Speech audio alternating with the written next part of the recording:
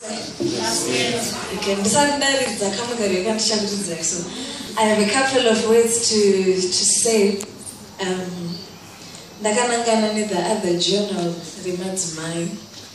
And during the past few years, I was one of the people who was going more against this gospel of women needing more assistance than men in their different fields. I thought admitting to needing extra assistance puts you in a special class, and through primary special class meant you cannot be in the same level, you need a bit more assistance. And I didn't want to think such of myself. I still do not want to.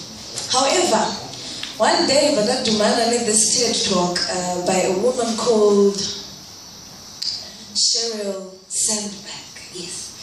And she spoke so well about this thing called a glass ceiling that exists for women in different societies, and how it's difficult to put a finger at it, but it's there. For instance, out of the 190 heads of state we have, how many are females? Yes,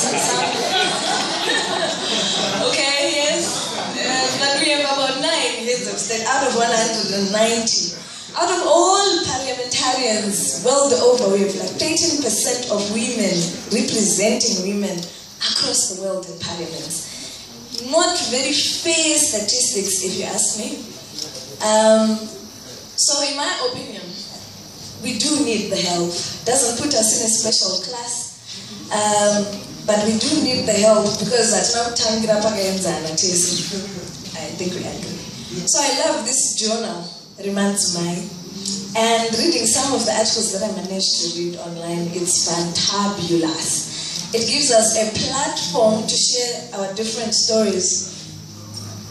That's all of them are pretty inspirational, you see, as you read the journal.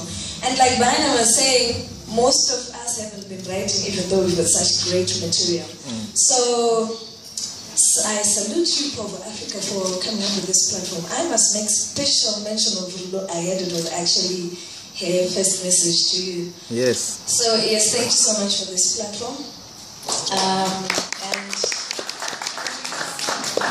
I hope all women take the opportunity to just write about what's going on in their lives. As musicians have different stories to tell about our experiences in the music industry. We have different stories to tell, and they all shape our stories and they inspire the younger generations.